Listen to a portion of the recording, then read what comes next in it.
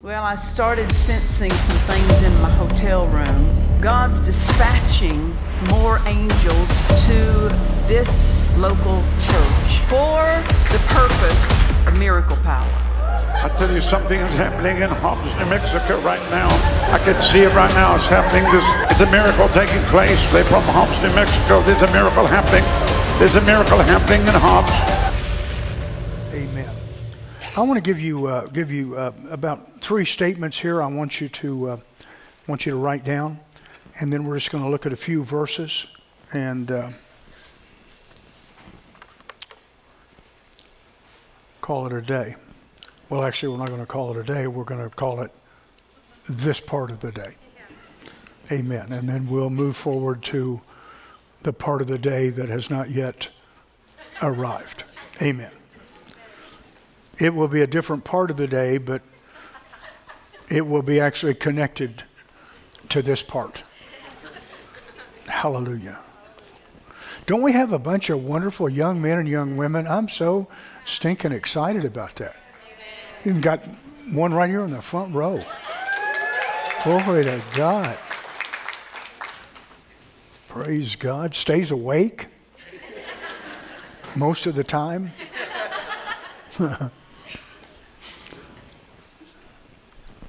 I told somebody once, I said, wake that person up next to you. And they said, you come and wake them up. You put them to sleep. How rude is that? They always blame the pastor. They always blame. I don't care. I mean, if you want to come here and sleep, this is a safe place to sleep. You won't get run over here probably, and won't be any dirty needles on the, by the chair next to you that you could rub up against. I mean, it's a safe place, huh? And you could wake up every once in a while and get something, huh? Because the word's powerful. We always play the word at night. We play the word at night. I mean, because, the word is spirit, huh? I mean, if you're such a light sleeper, then, I'd get over that, but hallelujah. Praise God. What did I say? I was going to give you some statements. Number 1, God's word tells you how he sees you, but you make it happen. God's word tells you how he sees you. This will help you understand being in agreement with the word of God. God's word tells you how he sees you, but you make it happen. Isn't it amazing that God loves us so much, but he left everything that meant anything up to us? Absolutely our choice. I mean, don't you know, by virtue of him being God, he could have just made puppets out of all of us. And he could have told Jesus and the Holy Ghost, let's just pretend they really love us. Couldn't he? I mean, he's God. He could have done whatever he wanted to do. He made the rules. He set this up.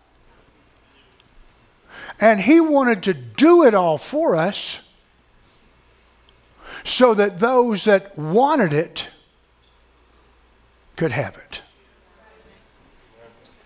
I'm going to tell you, that's love right there.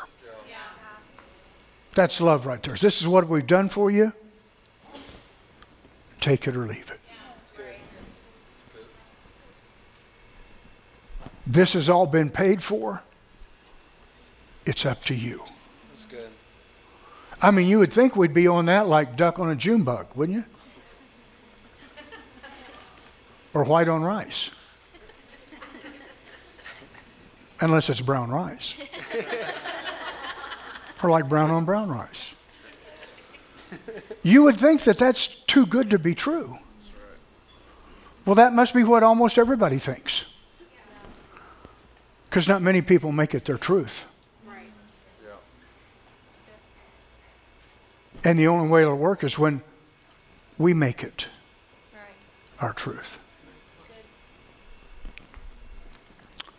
Praise God. So again, what did he say? What did that statement say? Somebody help me. God's word tells you how he sees you, but you make it happen. Put it in your heart and in your mouth. Put it in your heart and in your mouth. Makes it simple. Now this one right here, this is kind of a play on words here. Until your no to becomes your want to, it won't become your do-do. Now,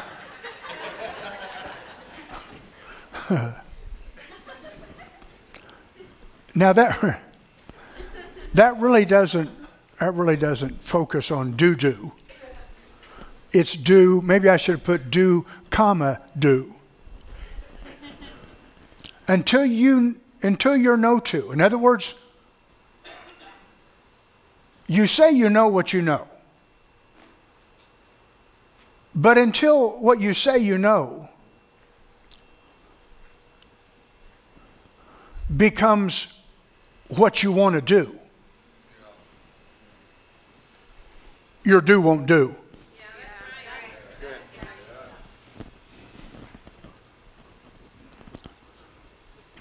Until your no to becomes your want to, it won't become your do-do. Or, that's funny anyway. Do-do, that's a funny way to say it, you know. That's why I like the S word better. This do-do. Do-do's just too cute. You know what I mean? I'm just trying to stimulate a few, you know something?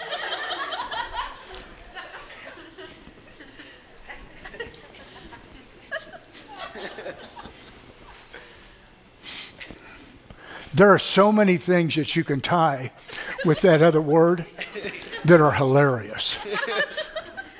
I mean, they're hilarious. I don't care who you are.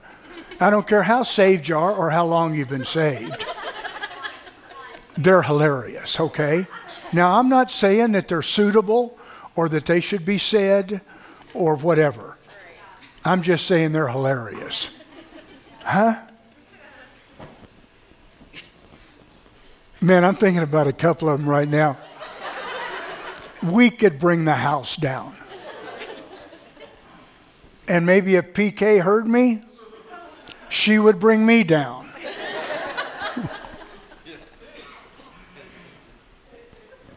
Let's look at it again. Put it up there for me. Until your no to becomes your want to.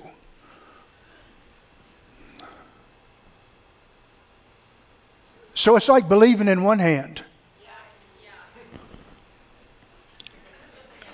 Oh, if you thought I was going on with that and putting myself in a compromising position where I don't ever trip up and say anything, okay?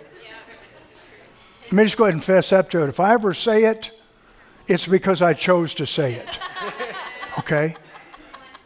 And the reason I'm telling you that is because he will know that I chose to say it. I didn't say I got his permission. I said I chose to say it. Until your no to becomes your want to. You got to want to.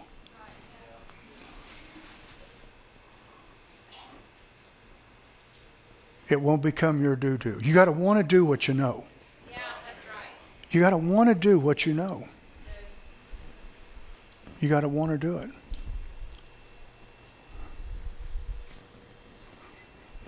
So I was visiting with a family member the other day, and they were trying to encourage me to help you want to.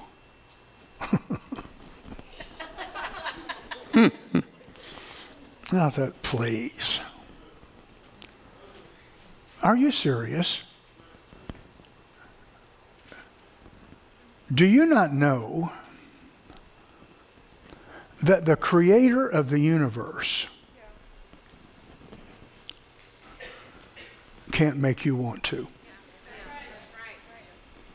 Not only can't, won't make you want to. All he does is present what's available. And then your no to, in order to be your do-do,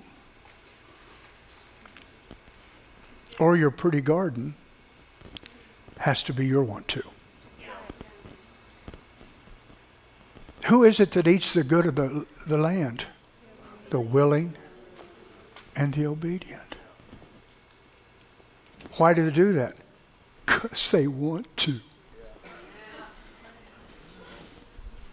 Some of you tell me why you don't want to, even though you know to. Does anybody want to fess up to that? Just tell me, why don't you want to?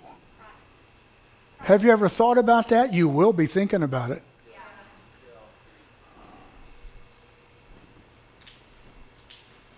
Maybe you ought to have this discussion with the Father.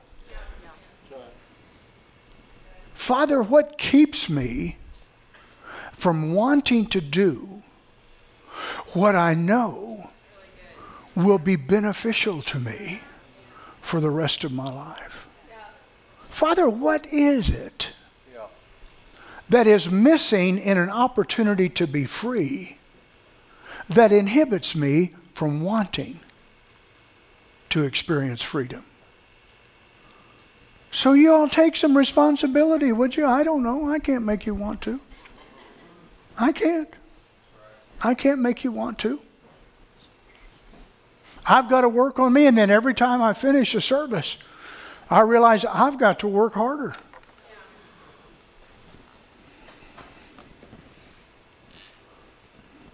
Bible believing is doing. Bible believing is doing. Don't tell me you believe something, but you don't do what actual believing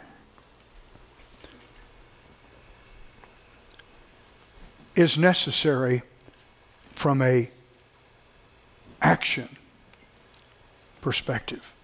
You can't say, I believe in God, and then not believe in what God has done for you. You can't say, I believe God wants me to be whatever it is, but yet you don't do your part. Even if your only part is saying what you believe. Even if it's just saying, we know everything you believe starts with speaking. But speaking is really the first connection. We believe and we speak. After that, what we do, we have to follow up with whatever else is necessary. You can't tell, a farmer can't tell God, I've got 10 sections and I believe this is going to be the greatest year ever, but never sow any seed. So you can talk like you got something going for you, but you have to follow it up with whatever's next. Let's look here in James real quick, because this is a powerful picture right here. James chapter 1.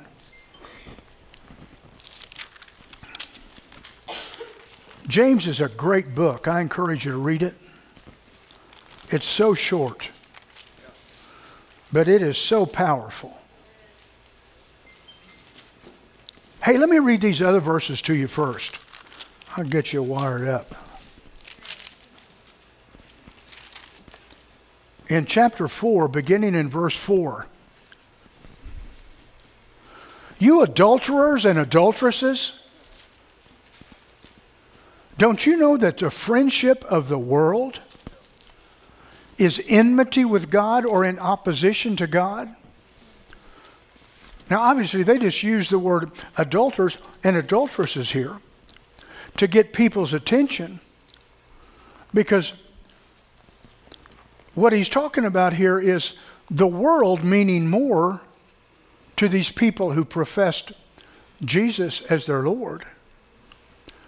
But they were still focused on the things of the world. Oh, you get real quiet now. You may go back to the doo-doo, or what do we need to do here? I mean, I don't want to lose you. I mean, right here when we're getting close to the end, and then all of a sudden, look at you. No, don't look at me. Look at you. Ah. You adulterers and adulteresses, know you not that the friendship of the world is enmity or in opposition with God? Whosoever therefore will be a friend of the world is the enemy of God. Well, that's a pretty stinking important verse. So, you know, a friend of the world, a friend of the world, friend of the world. That means what they do in the world. Remember, we're in this world, but we're not of this world.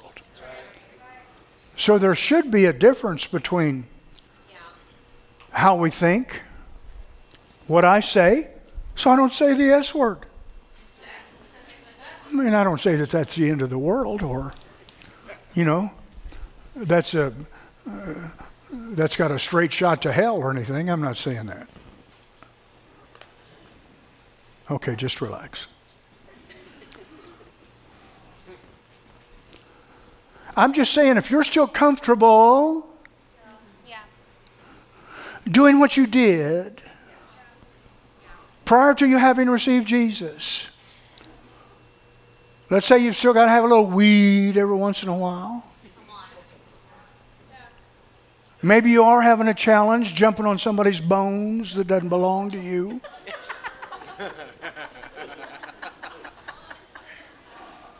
I'm just saying, if there are things like that, you could have a world connection right there that casts dispersions on your supposed Christian connections. Here come Jaws. Here come the Jaws. Does that make sense? You wish I'd have started with that other set of verses, don't you? No, you're glad I started here. Because, you know, we got to be right. We got to be right. We want to help people get right. That doesn't mean we point our bony finger at somebody. You are a... No. No, we understand. We've been delivered. We've been set free. But we also know that the only way that Mario can be free is if we present what freedom really is to him. You know what I mean? So he can make the same decision that we made. Do you think that the scripture says in vain, the spirit that dwells in us lusts to envy, speaking of the Holy Ghost? But he gives more grace. Wherefore he says, God resists the proud, but gives grace unto the humble. Amen. See, when you're right in your knower, in your heart, then you're not going to be proud and resistant and arrogant. You're going to realize, I can't live like this anymore. I don't want to live like this anymore. It was killing me then, and it's still killing me. And I'm supposed to have stepped into life.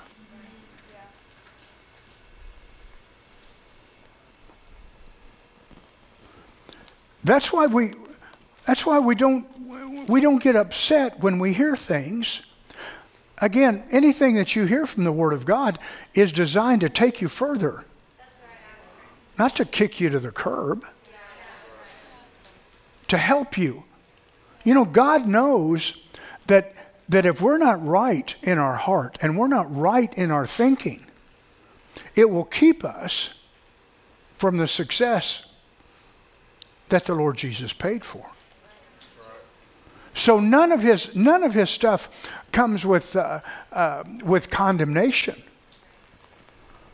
He died for you before you were even worth dying for. So this is not about his being ugly. No, he says right here, he gives more grace to the humble. That's right. All we have to do as individuals is personally ask for his forgiveness. And then he'll not only forgive us and move us forward, he'll empower us to resist getting back in that same mess. Yes, hallelujah. You know, he'll give you a holy, righteous indignation. And instead of it eating your lunch for the rest of your life, it'll be something like he did for me. I just expose it. I just confidently expose it. Hey, listen. If this is what you're doing, it's wrong. Don't think for a minute that it's going to get right any other way than you making a decision. I want it to be right. I want my relationship with him to be right. Down to every detail. Because I understand that he knows every thought. Right. Well, if that's the case, then there isn't any reason why I'd be harboring anything or allowing anything to keep me from being open and humble in his person. And see, he's not like man. He's not going to rag on you. And he's not going to remind you. He's not going to tell you. He's going to continue to reveal himself to you, which is all of the want to we really need to do our part. Our part's really flimsy. Our most challenging part is just wanting to do it. You can't change somebody's want to. Only the individual. You don't stop doing what's wrong until you want to. Well, I guess I'm dependent on this. No, this is what you want to do. Yeah, come on. Call a spade a spade. Yeah, that's good. This is what you want to do. You now believe it's something that you have to do. But it's not. That's right. That's a lie. You don't have to do, you don't have to want to do anything that you don't want to do. That's true. Shadrach, Meshach, and Abednego, they probably didn't want to go to the furnace. But they also wouldn't break their covenant with God.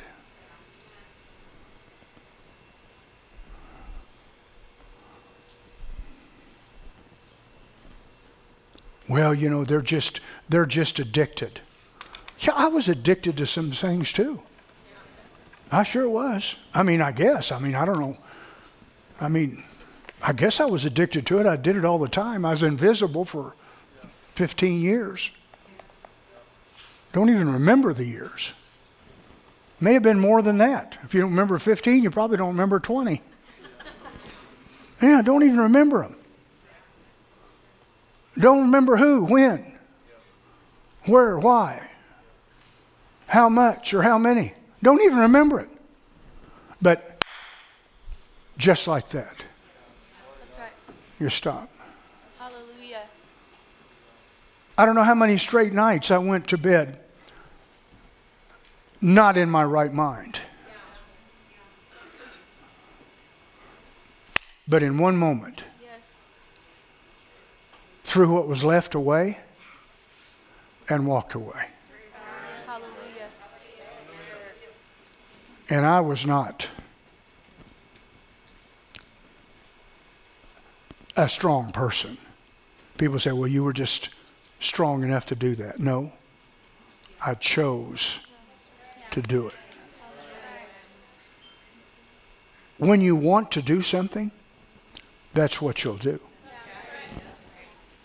And listen, don't be afraid to stop doing what you've been doing just because you've been doing it too long. Don't think that there's not a real life on the other side of what you've been doing, because there is. And no devil in hell can keep you from living that life if you'll simply get in agreement with God's word, huh? I don't care how desperate you believe you need a warm body beside you. You can do this because it's what God's plan requires of you.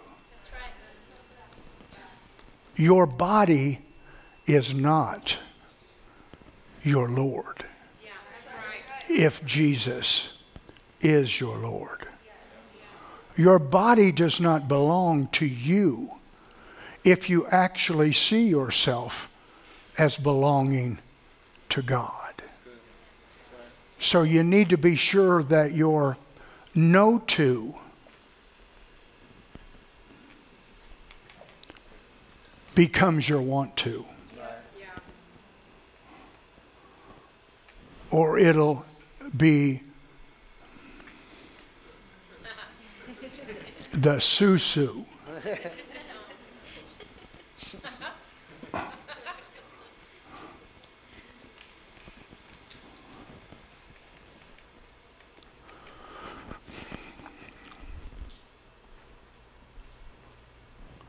The world's jacked up. And there's no reason for you to mirror the world. None whatsoever. Quick verses. I'll be done when I wanted to be. Maybe not when you wanted me to be, but I guess we could put in a suggestion box or something. And I can tell you a good place to put the suggestion box. Oh, me. There would probably be people that would question this actually being a real church, you know. But that's their issue, because they don't know what a real church is.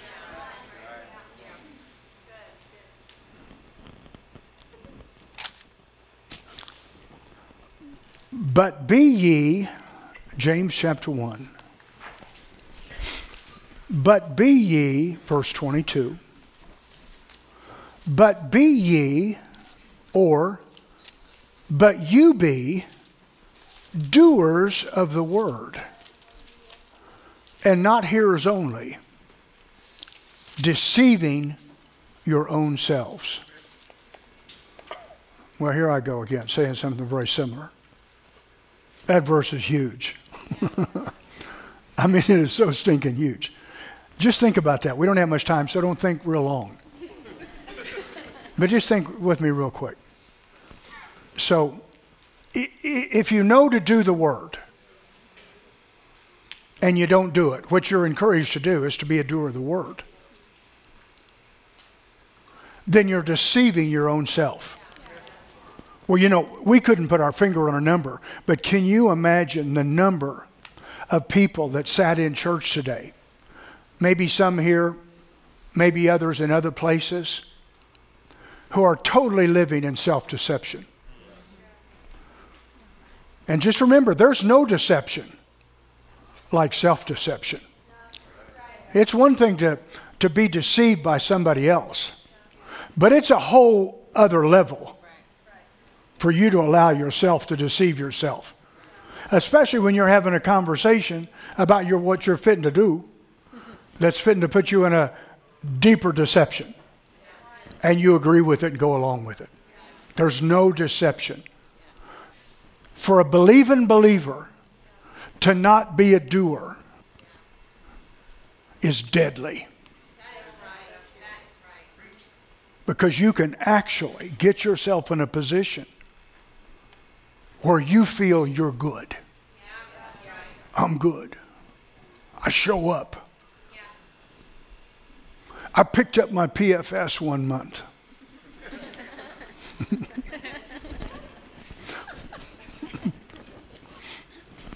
Or whatever. It doesn't make any difference what it is. Be a doer of the word.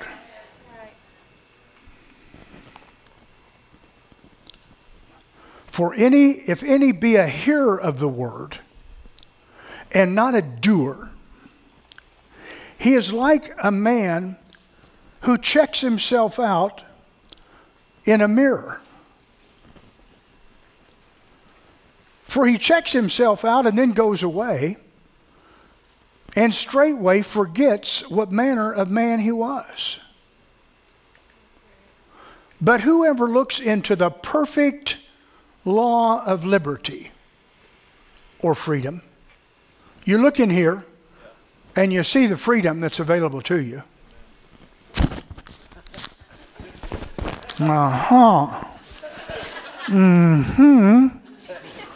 And yeah. Oh man, that's powerful.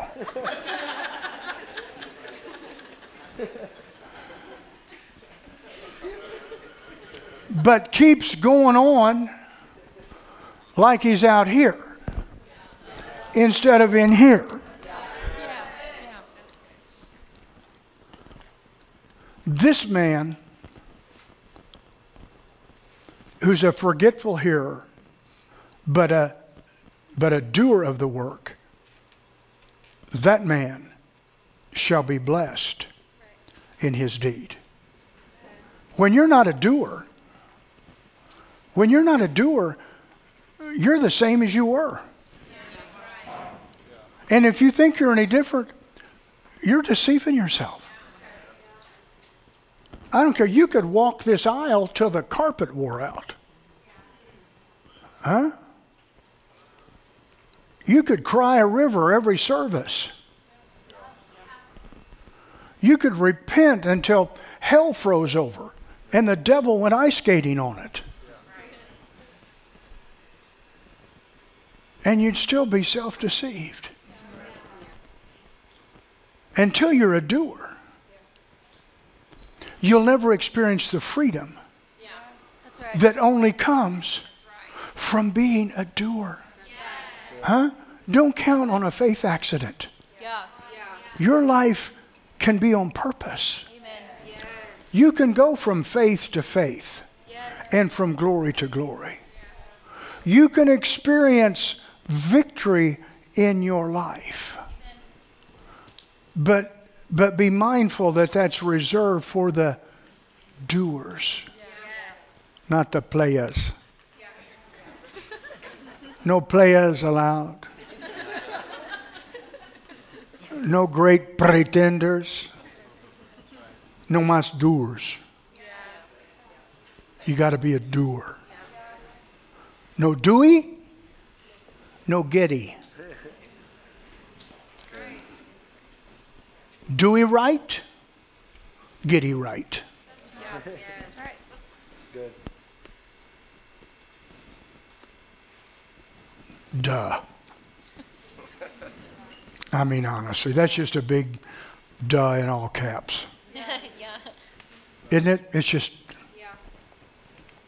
So, if somebody wants to give me 12 steps to help believers be doers, I'll consider running it by the people.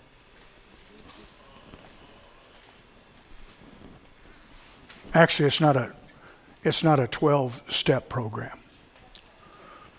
It's a one-step program. It's called loving God with all your heart. And when you love Him with all your heart, He'll reveal to you what needs to go and how to get rid of it.